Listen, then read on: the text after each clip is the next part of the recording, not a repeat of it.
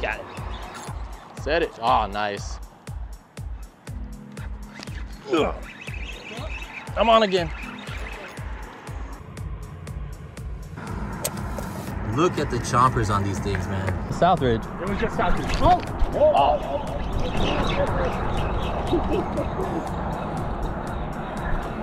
Right? What? Always when we're talking, huh? Yeah. Dump them in the cooler. Welcome back to another episode of CEO Fishing. Today we're doing a catch and cook with yellowjack. I've never got skunked on yellowjacks. I think the least I've ever caught was like 4 or 5. But with the cold fronts, they move in on the pilings in these channels because the concrete from the bridge is warmer, so it warms up the water a little bit. They pile up under the bridge, and I mean, bro, literally cast after cast after cast. Once you get it going with the live shrimp, you can even switch over to artificials, jigs, and gulps and shit like that, and start smashing them. Woo! Today, I am bridge fishing down in the Keys with my buddy.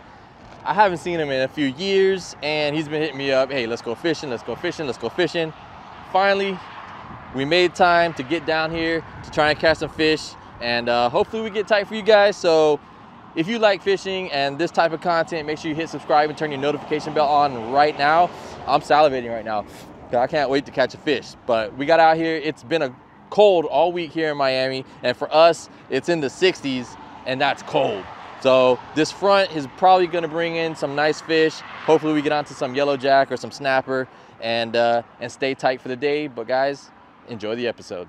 So today I'm using a Carolina rig, which is basically the lead weight above a swivel. So I'm just going to tie on the swivel here. I was using a 1 ounce weight because there's current under the bridge, and you want the bait to be able to sink down to sit near the bottom.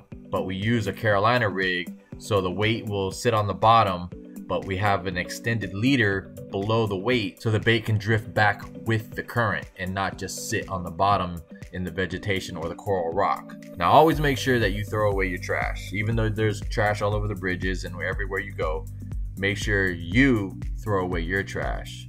Now that we got the swivel on, we're gonna tie on a leader. I'm using a 30-pound fluorocarbon leader. We're gonna hook on a size 3 circle hook, get baited up, and catch some fish.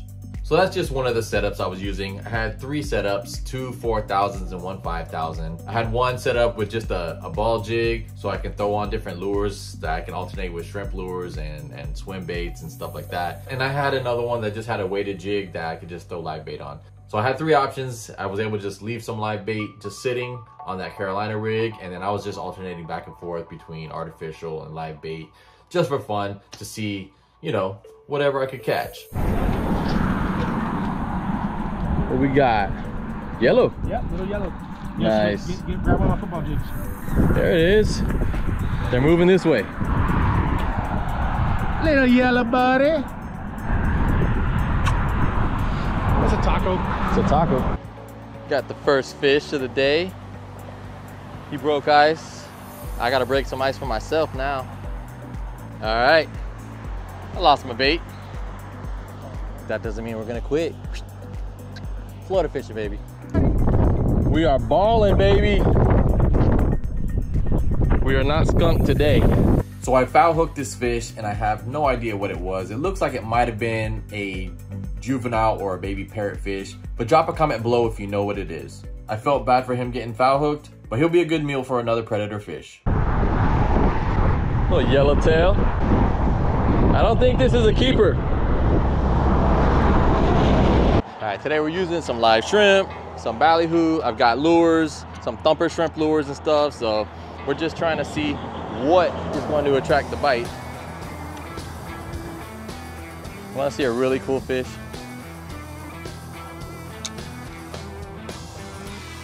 Oh yeah. Oh, oh, oh God. What is this? Oh shoot. Ah. Oh, I'm tangled.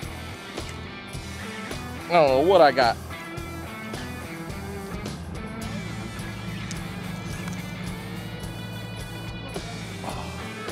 That. Oh, geez.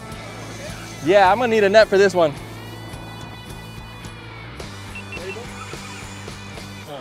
Yep, he's right here. Drop the bridge net down. Okay. Yep. Good, got him. Sheesh. That thing freaking took off on me. I had no idea what that was gonna be. They're so beautiful. You know they eat these in the Bahamas, right? Yeah. I just watched The Bahamas and Jamaica, maybe? Hawaii. Islands, yeah. Hawaii. Indonesia, I think, too. I just watched the whole Oh, that's video. a big one too. Yeah, buddy. Man, There you go, brother. what a gorgeous fish. What a gorgeous fish. That's a big boy. Yeah.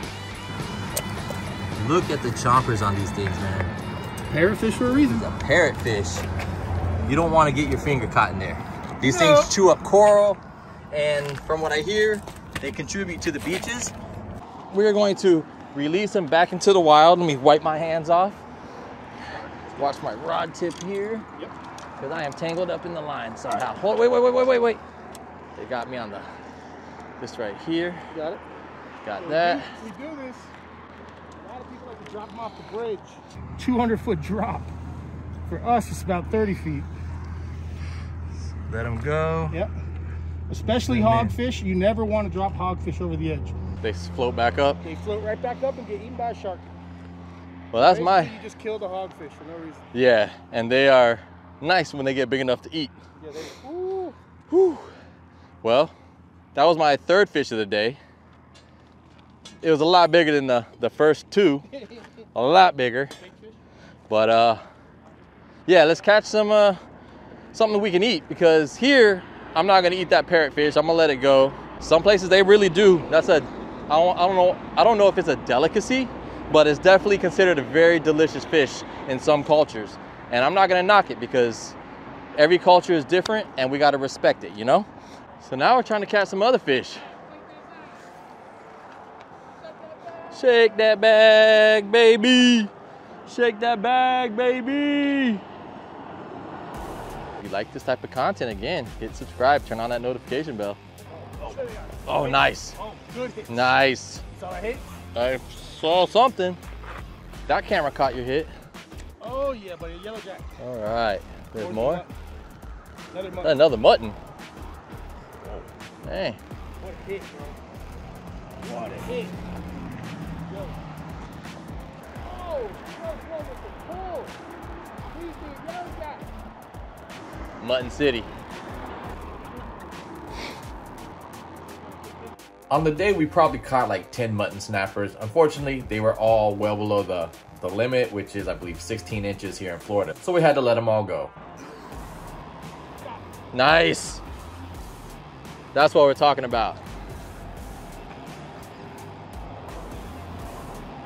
That yellow jack? That yellow jack? Yellow jack, baby. That's what we came here for. Sushi maki. Set it. Oh, nice. Come on, Brian, get on this. Come on. All right, bottom rig time. We only got like 10 shrimp left, homie. All right. These are small, but I'll fillet them up.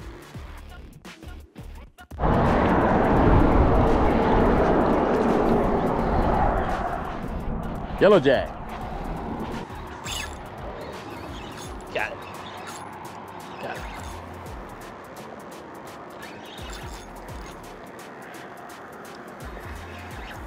Get some mutton. Look at that. Get to that, get to that, get to that, get to that.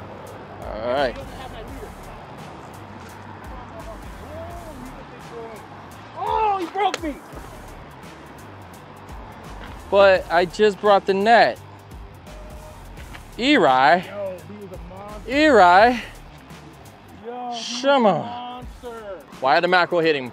Because of the jacket that you used. Because of the big shrimp? It's the biggest shrimps. I dropped right there. That's a yellow jack, baby. Oh. There we go. I'm recording the wrong way, but I got me a yellow jack. Is it? Yeah. Porgy. Well, that's not what I wanted. It's even worse. Yeah. Today's the day of fish I don't want. You want this one? Huh? No, I'm asking him. I met him a while back when I had a big haul. Yeah, he's a nice guy. Got our boy Alan down here teaching us how to catch yellowjack. This is what it looks like to be a pro. Alan, great catch there, buddy. Good, good, good. Look at this guy. If you guys want lessons, he's here Thursday from 2 p.m. to 5 p.m. You can find him somewhere along Long Key, wherever the fish are biting. Alan, the Yellowjack Whisperer. Come on, Michael. Just jigging them little scrimps. So how I used to catch him. Got him. Got him. Oh.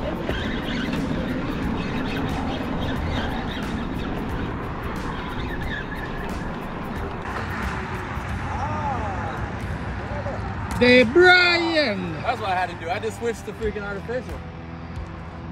There we go. Good job, buddy. Yeah, we'll do. Do me a favor, I need 3 more of those, okay? Let's go. Aren't you glad we didn't leave before we got sunburnt? No. So I just set the camera back up, guys, because we started getting smacked on these artificials. Ugh. I'm on again. Oh yeah. Wrong kind. Oh, it's a Crevel. Yeah, Crevel. You want Jack Crevel?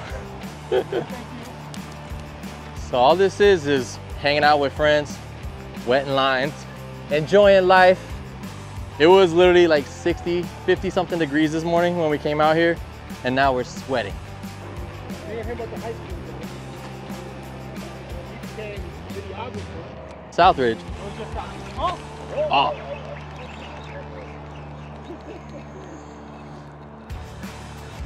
Right? Always when we're talking, huh? Yeah. Dump them in the cooler. You got One last cast, we caught like 5 more fish. That's all we're doing. Right here, little gold tsunami. This is all bent, torn up. I'm just jigging it. You ready to go? Yes, sir. Eli has been ready. Been ready. And I'm dehydrated as crap. So it would be smart for me to go.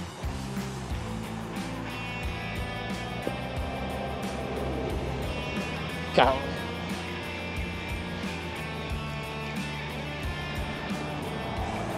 Eli. And another one.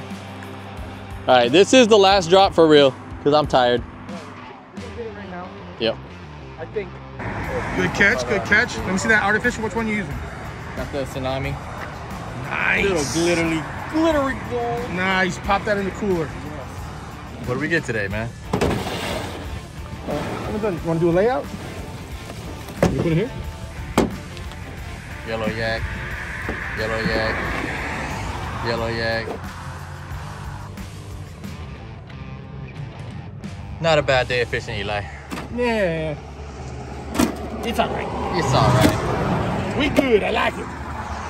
Let's see my boy. Brian never wants to leave. Yeah. Last cast, guys. Last cast, but last cast got half of those. I switched to a small tsunami, really small little tsunami shrimp. Because there was current, I had to put, you know, a weight on right at the nose so I can let it drop, and I was just popping it. And Eli actually showed me an improvement on my technique, because I was kind of going a little too slow with my movement, because sometimes I was thinking of doing this on the bottom, and he told me to do a little more of an erratic, like a pop, pop, pop. And when I did that, you started seeing these fish coming up and swirling on it. I did end up landing several more yellowjacks doing that technique, so ended up staying there all day. Had a blast, ran into Alan, who was awesome. He gave us some of his shrimp. Once we got home, it was already dark. I made Eli sit there. He got the fun job of flaying up the fish, and now I get the fun job of eating it. So I'm not really gonna cook it. Yellowjack is really good raw. All I'm gonna do is throw some wasabi. I'm actually gonna use ponzu, and I'm just gonna eat it raw with some chopsticks. because I'm Asian. No, not because I'm Asian, just because I want to. And that's it. That's gonna be my catch and cook for the day. Simple, guys.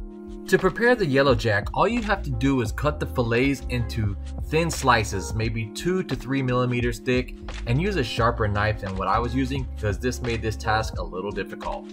Next, all you gotta do is plate it up as nice as you want, add some wasabi, and then ponzu sauce. I prefer ponzu over the soy for this particular fish just because it's my preference, but you can use soy sauce as well. I also like to add a little balsamic glaze, use it for a decoration, and it just gives it a little pop on the flavor. Yellowjack is a deliciously clean tasting fish, so you're gonna wanna savor the flavor. Well, it's time for the taste test. Let's get a little chunk of wasabi over here, smear it on the fish, and blow out my sinuses. There it is.